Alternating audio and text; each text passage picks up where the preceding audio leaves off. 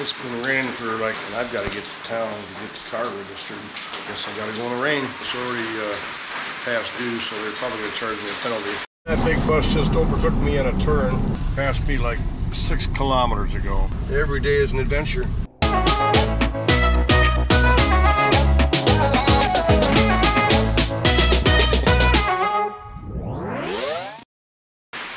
I gotta get to town to get the car registered, but it's been raining so much, I've just been putting it off. And it's already past due, so they're probably gonna charge me a penalty. Everything is so waterlogged, but I just gotta bite the bullet, head out in the rain and get it done.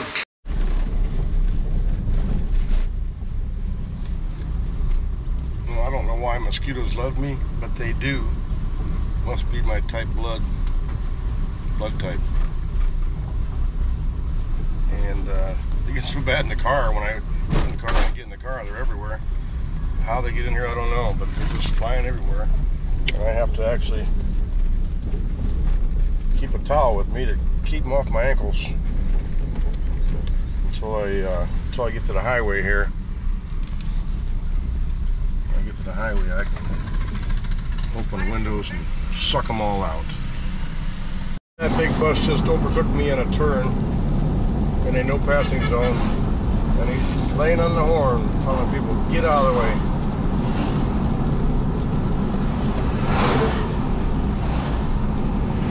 He'll pass like crazy, and then he'll stop and pick up a passenger.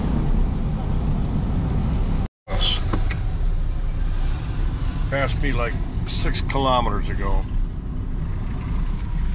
And this guy decides to just walk across the street with his vehicle. He's probably out of gas. Oh, every day is an adventure, especially when you drive.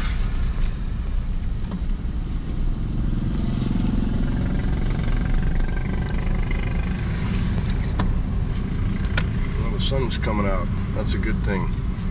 I'm here in Calbayog, and the purpose of this trip this morning is to get the vehicle, the car, re-registered. We've had family take care of it for us while we've been gone, but it's I think it's expired like just a couple days ago, right before the weekend. So I'm on my way to the LTO, or the Land Transportation Office, to do battle. We'll see how it goes. And I'm in traffic in the middle of town, and this guy is just right on my ass, and he's honking. Like, I don't know, maybe he expects everybody to get out of the way. I'm not getting out of the way. I got things to do. Still behind me and still honking.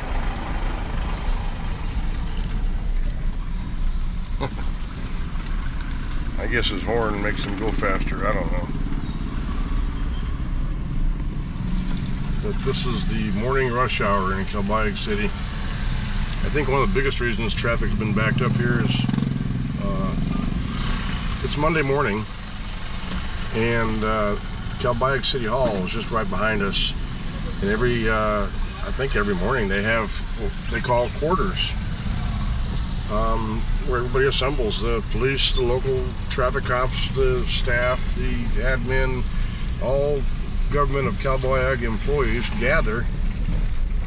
In the Navy, we used to call it morning quarters, but they do it right on the national highway, and they block off traffic and divert everything through the center of town. And it just messes everything up.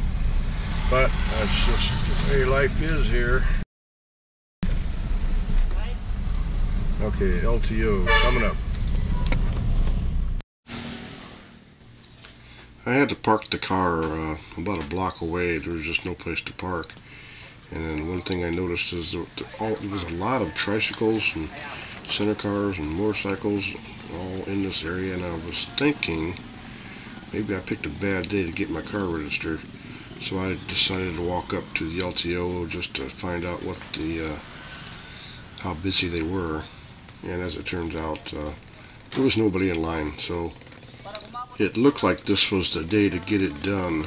But I still wanted to check with the LTO window and see if any of the requirements had changed or what the actual steps that I needed to take were. It had been over 3 years since we've been through this process, so you never know. Things can change. There could be new requirements, but in any case, what I did find out that all I needed was to get my insurance taken care of and emissions check and come back to the window and they'd do a safety inspection, I guess. But so after I figured out what I needed to get done, it was off to find the emissions testing center. Okay, I found the testing center. Gave them all my paperwork, and I'm just waiting. So there was a car ahead of me, so I had to wait. According to the sign, it's a 10-minute test.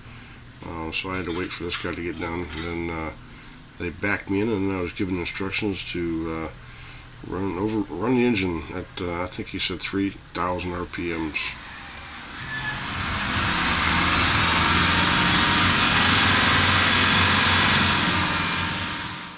Okay. Funny thing, well, not really a funny thing, but I went to the insurance lady down there in the corner, and I think I've got insurance from her in years past. But she says, first I got to get, before she could do my insurance, first I have to get the emissions testing. So I start walking out of her office. She goes, oh no, please, Paul, leave your paperwork here and go get your emission testing and then come back. And I'm like, well, why do you need my paperwork? I just figured out why. I come down here to this testing station, which is not even a block away, and he says, oh sir, you have to have your insurance before we can test you, but we do insurance also. That's what she was worried about, me coming down here with my insurance policy and them writing me an insurance policy, and she'd miss out. So she kept my insurance policy, which is okay. She's gonna give me a little discount, so she says. But that's how they try to hustle you here. She prevented the hustle by keeping my paperwork. Otherwise, I'd have came down here and probably just did a one-stop shopping deal, got my insurance and my emissions testing done at one spot. But now I got to go back to her. That's okay. She's friendly. Beware of the hustle. Emissions testing, best I could tell, is going to cost me about half of that. I think last time I had it done was like 400 something. So 500, it's okay. Still cheaper than in the U.S. I got my emissions done and insurance is done. Now the LTO guy is, I think he's inscribing the motor serial number onto a piece of paper with a pencil. It all turned out to be almost a lesson in futility.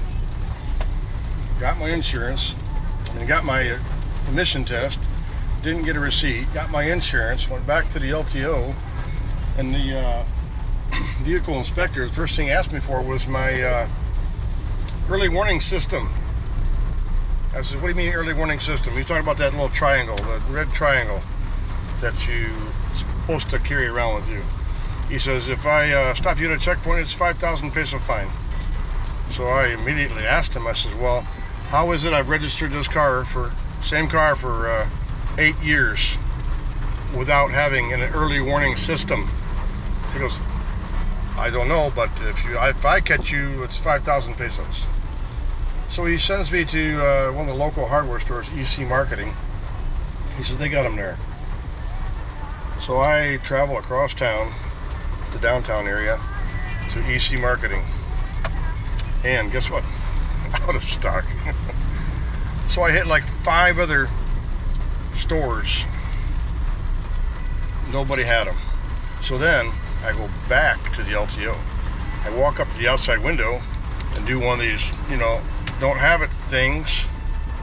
And he just points me to the cashier. I went to the cashier and it was 4,800 and something for my registration.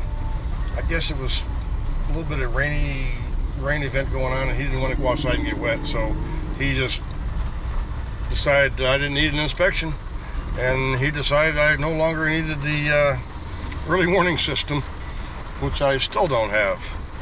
but I think I'll get one just in case, because he did say if the checkpoints they stop you and they don't have one, then it's 5,000 peso fine. So next time I see an early warning system, I will buy one. Mission accomplished.